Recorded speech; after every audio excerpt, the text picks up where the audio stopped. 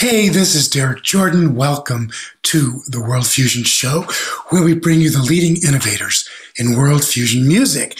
Today, my guest is Samirah Evans, who hails from New Orleans, but left her beloved city after Katrina in 2005 and has been living in Brattleboro. She is a wonderful singer, and we're going to bring you lots of her great music. So I just want to say, welcome, Samirah Evans, to the World Fusion Show. Thank you so much, Derek. It's so nice to be here. Finally. Yes, I finally get to do it. It's right. Yes. A lot of planning and talking, but that's great. So I just would love to start and have you introduce yourself by talking a little bit about your background, growing up in New Orleans, and what it was like at home with your family, etc.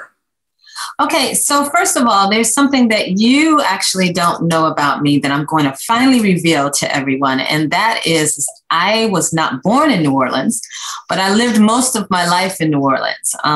But the city that I was born in is a music mecca too, and it's Cleveland, Ohio.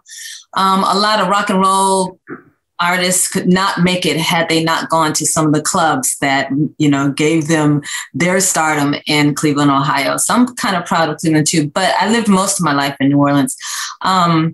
A little bit more about my background since I revealed the Cleveland issue, and that is my father is the first person who really inspired me as a singer because I come from a musical family, and just like many of the artists in New Orleans. And so my very first time singing, really, when I was a kid, like 6 years old, my father used to always sing me to sleep. Like most people read your children to sleep. Well, he'd always sing, and we'd sing in harmony. That was my first introduction to music and getting interested in singing. Then my uncle, he was, an amazing artist and actually had his own band called Donald Gregory and the Montclairs. And they recorded a song that made it, that became a gold record. And it's called Happy Feet Time. Happy Feet Time. You can actually find it on YouTube. And he had a lot of artifacts in the Rock and Roll Hall of Fame. So he was doing pretty well for himself. So I used to watch him in the basement rehearsing with his band. And I think that must have been when I really got the itch to want to sing, and went to college at Bowling Green State University. And that's where I started my career, actually performing with musicians and bands in college. Yeah, that's great. So now you had a very important mentor, Willie Metcalf. I'd love you to share some of your relationship with him. Well, Willie, I met in New Orleans. When I moved to New Orleans, that's really where my career took off, starting with Willie Metcalf, because he took me under his wing and he taught me everything I need to know about jazz music, and to present jazz music, or any music actually to that fact, because you have to know how to count a few songs. You have to know how to, your keys and so forth. So Willie, he mentored many artists. He had what was called the Academy of Black Arts, and Wynton Marsalis went through that academy. Donald Harrison Jr., Big Chief Donald Harrison Jr., and Terrence Blanchard. So many artists who have made it really big in the jazz field. Willie mentored from New Orleans, and I happen to be one of them. And Willie was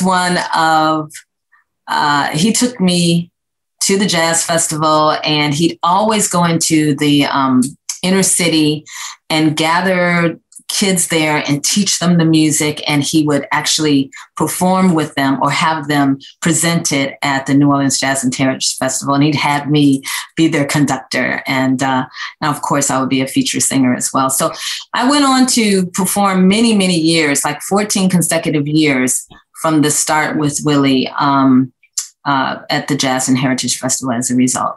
Yeah. So we're going to go to our first video, song of yours called New Orleans Dreamin'. And would you do a quick intro for us for this song? Absolutely. New Orleans Dreamin' is mine and my husband, Chris Lenoir, who I moved to Vermont with. We wrote this song New Orleans Dream. And it's our homage to all the wonderful characters and artists, not all of them, but many of them in New Orleans. Yeah, it's really great. Let's go to the video right now. Oh, thank you.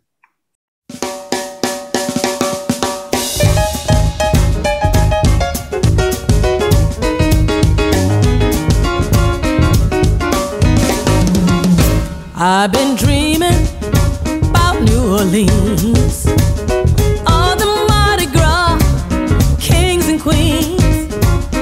Don't need Satchel to tell me what it means, 'cause I know I've been too long away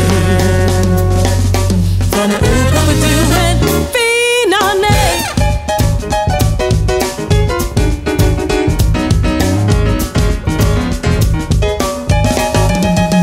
I dreamt about Irma, my queen of soul, jamming at the Lion's Den with Eddie Bow.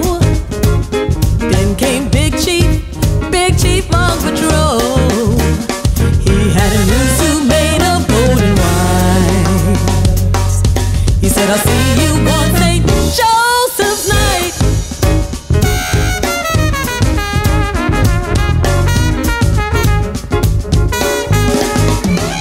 Next in my dream came Dr. John with his gree-gree pouch and hairdress on. I asked him what he'd think about my song. Well, he sipped on an unbeatable. He said hesitatively, Bonnaroo.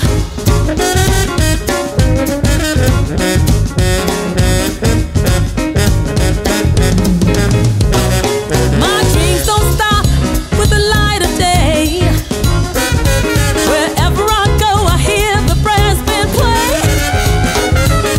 Maybe I've been watching too much Treme, but I love that John Boutté tune. It makes me buck jump in my living room.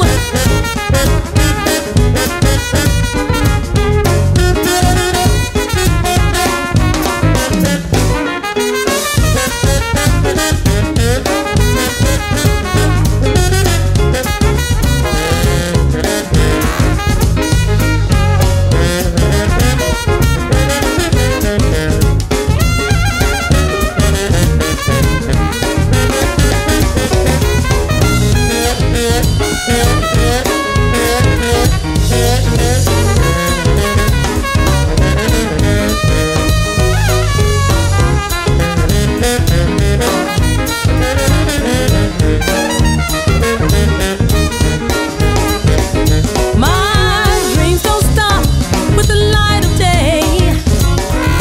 Wherever I go, I hear that brass band play. Maybe I've been watching too much Treme, but I love that John Boutté tune. It makes me bug jump in my living room.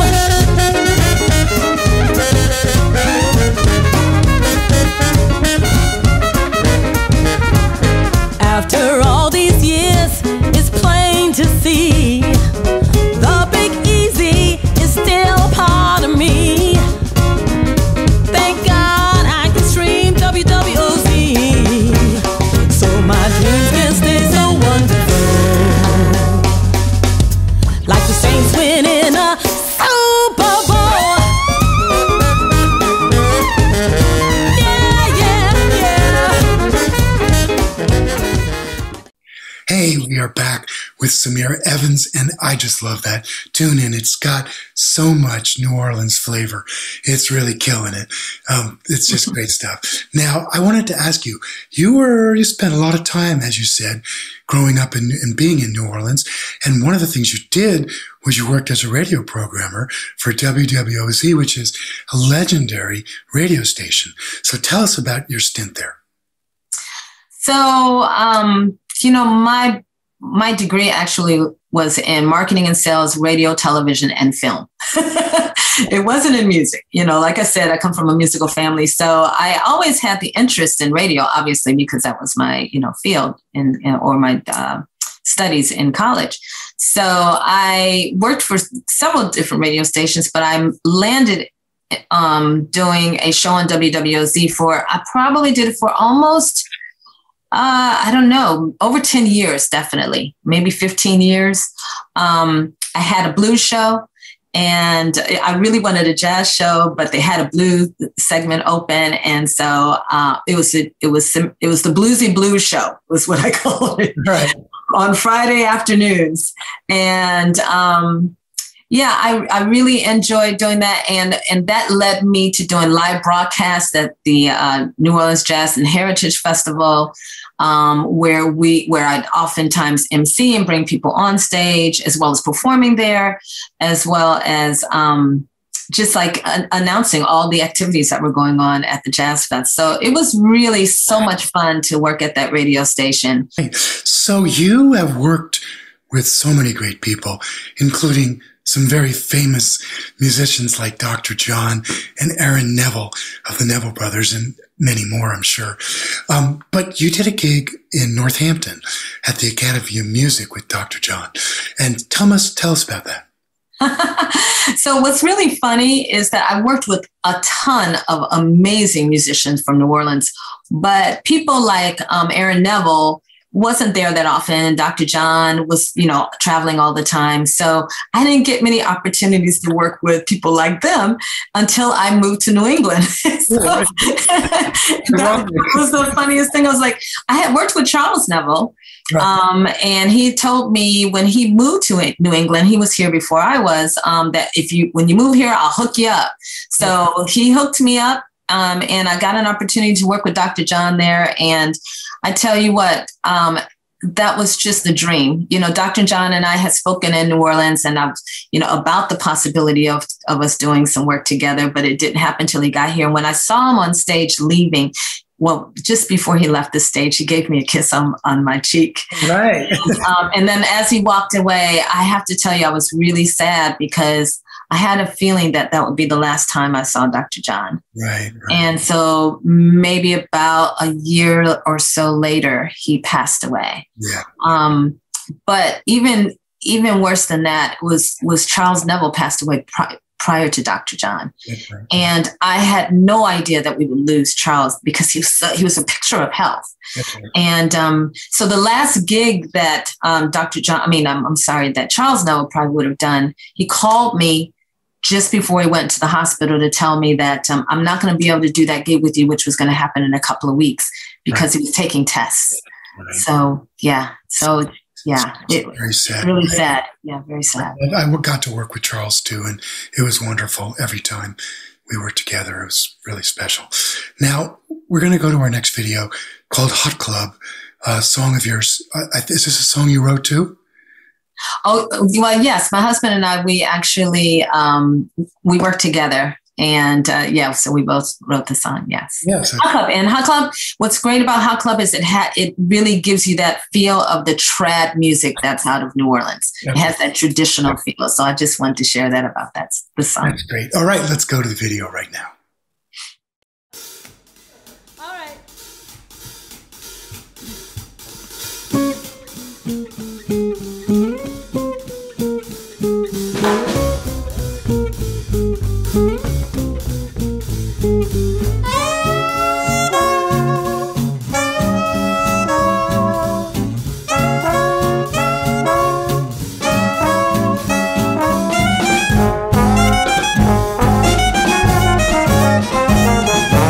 In my purse, I hear my cell phone ringing. I know it's mine 'cause the ringtone's swinging. Hot club, hot club, hot club all the time. Say you wanna go where they're making a racket. Get on your shoes and your hounds to the jacket. Hot club, hot club, hot club all the time. Right coast, left coast, whichever plays the best host, it don't matter to me. Upside, downside, come along for the ride. You end up in the place to be. I'm back Loretta's barbecuing some chicken. On stage, the band is kicking. Hot club, hot club, hot club all the time.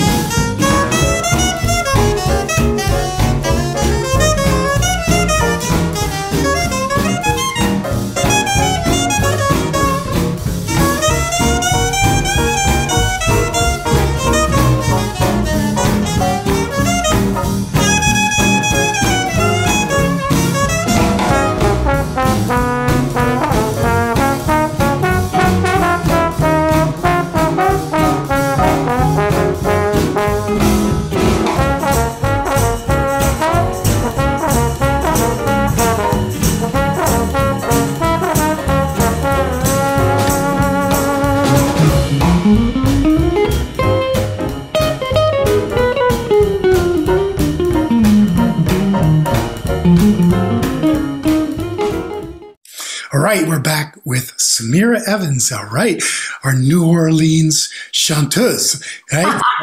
We are. And, so I wanted to ask you, there's a very famous TV show called Treme. And of course, a lot of people on the show. So it was kind of cool for you to watch that, right? Oh my gosh. I mean, I think I watched that show differently than everyone else did, or most people did, particularly people who didn't live in New Orleans.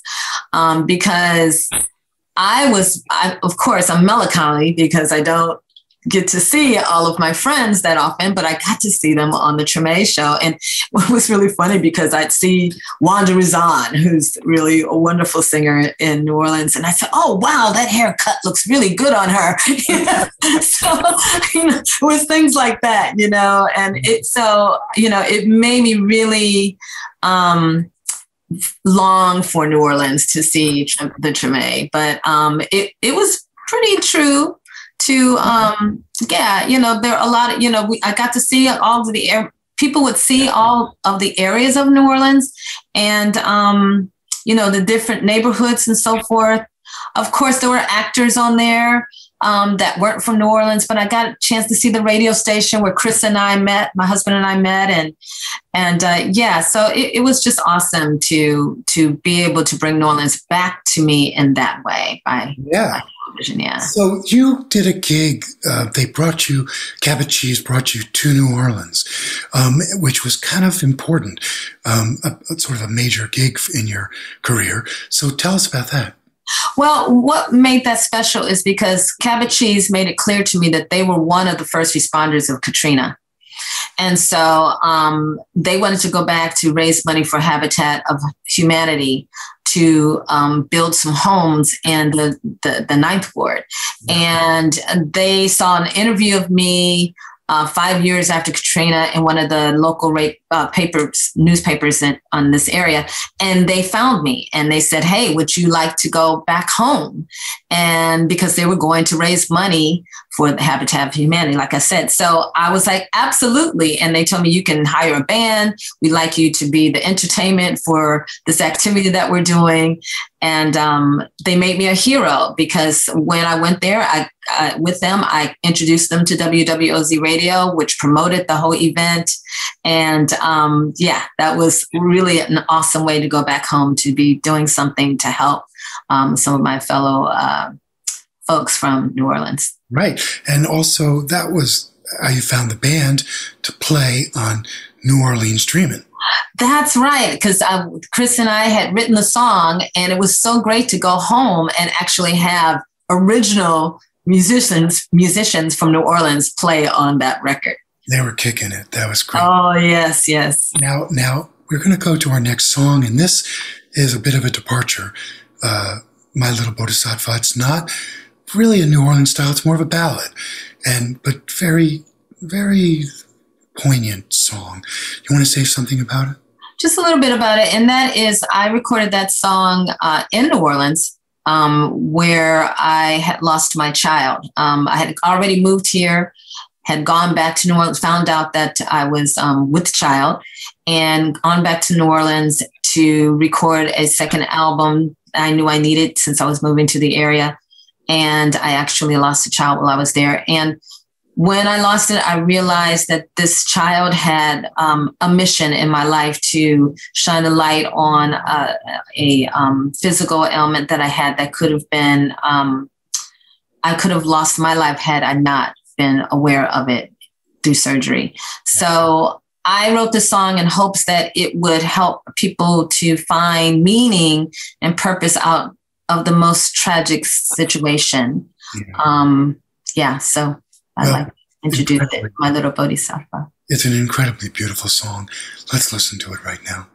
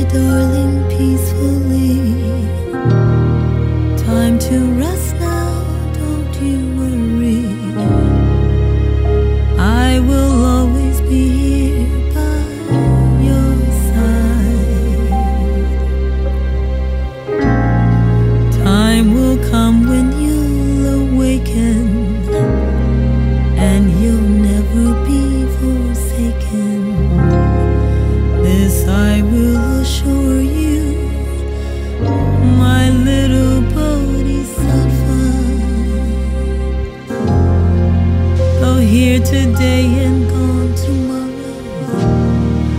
I will not dwell in my sorrow. Yes, I'll honor your life with a smile,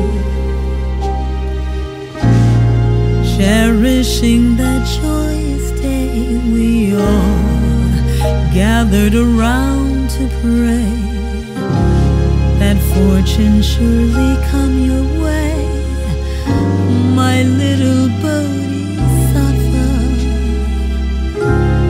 I know that you'll return again. Maybe then we'll just be friends, or maybe we won't know each other, even though I am your mother. But you will always be protected, because we are still connected. And I'll fight and pray for you throughout eternity. So sleep, my darling, peacefully. Time to rest now, don't you worry. I will always be here by your side. Time will come when you'll awaken, and you'll never be forsaken. This I will assure you, my little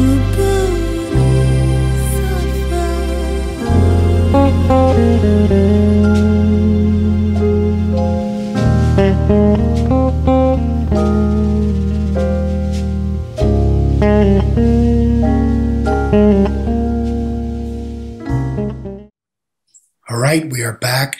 Now, that's just such a beautiful song. It's moving to me, and it's just really fantastic. Really my lullaby to my child is what that song is. So heartfelt. It's so beautifully done. Thank you. Now, we're going to go to our next video. This is actually a video of you performing with one of your bands, and this one is called Sandflues. So why don't you just let us know what this one's all about? Well, this was the first band that I put together, Samirah Evans and her Handsome Devils, when I moved to the area. And I tell you, it's the cream of the crop of jazz musicians in this around here, with Monroe Sprague on piano and Jason Ennis on guitar and Michael Bryant on bass, Michael Zotis on saxophone, and Connor Meehan on drums. And it was just such a pleasure to do this live performance and recording with them at the Vermont Jazz Center. All right, let's go to the video right now. Okay.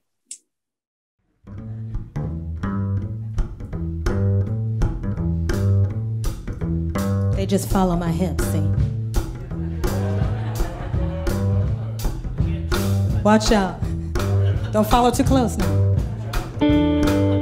My husband will get you.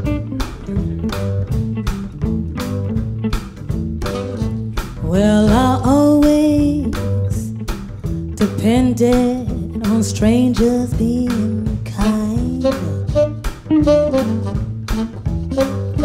Yes, I always depended on strangers being kind.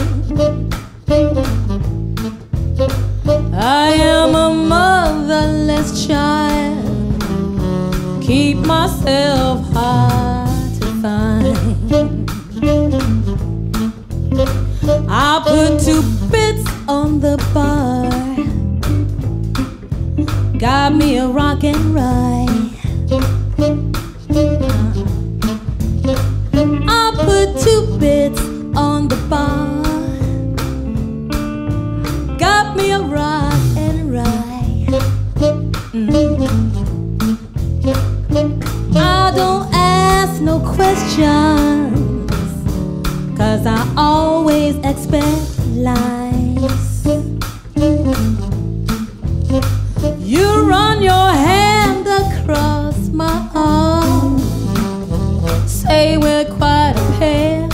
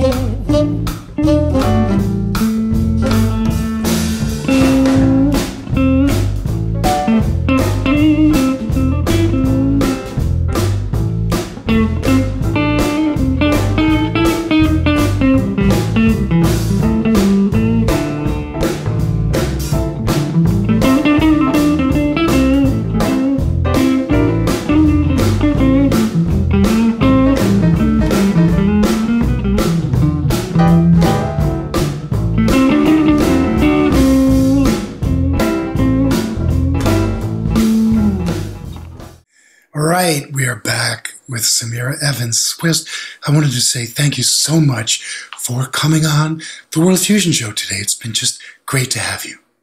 Well, it's been my pleasure. And, your show has been getting a lot of great attention, and I'm so happy to be a part of it. So thank you for bringing me. Well, you are a welcome addition to a huge, wonderful cast of characters on the show. Thanks again, Samirah. Thank you so much, Derek. All right, it's Derek Jordan. Thank you so much for joining us today on the World Fusion Show and with our wonderful guest, Samirah Evans. Hope you enjoyed the New Orleans flavor that she brought to the show. Now, we have, so many great guests coming up, so please stay tuned. Follow us on Facebook, subscribe to us on our YouTube channel, and, tell your friends so we can keep this thing going.